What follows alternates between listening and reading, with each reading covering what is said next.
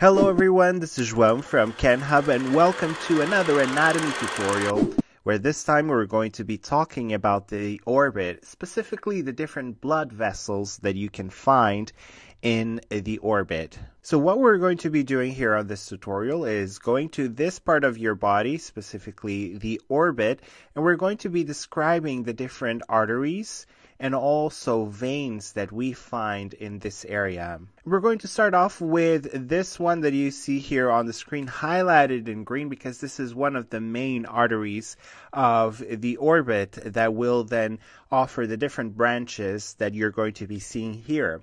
Now this one is known as the internal carotid artery. This is a major paired artery, so you have one on each side of your head. And in general, this artery is going to be supplying the brain, but gives off many branches which supply other areas. The next one that we're going to be talking about that you see here highlighted in green, this one is the ophthalmic artery. And the ophthalmic artery is the first branch of the internal carotid artery, that artery that we saw on the previous slide. And keep in mind that right now we're looking at a superior view of the orbit where we cut the skull in a way to expose this area of your body.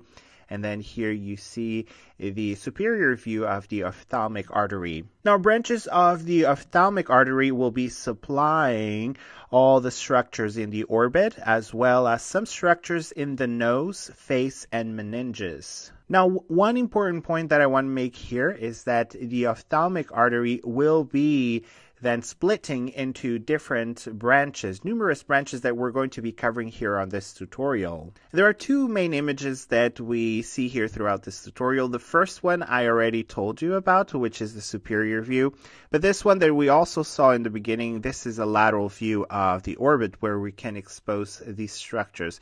You also see other structures here like some nerves, as you can see here, that are usually, or they are closely nearby these arteries that we're going to talk about.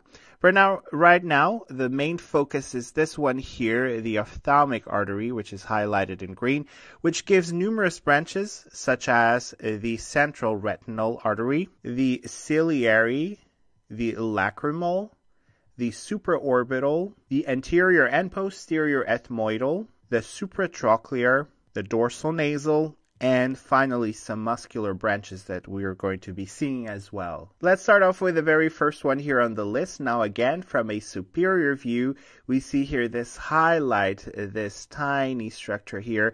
This one is then the central retinal artery. And as I mentioned before, this is a branch of the ophthalmic artery running inferior to the optic nerve within its dural sheath to then the eyeball.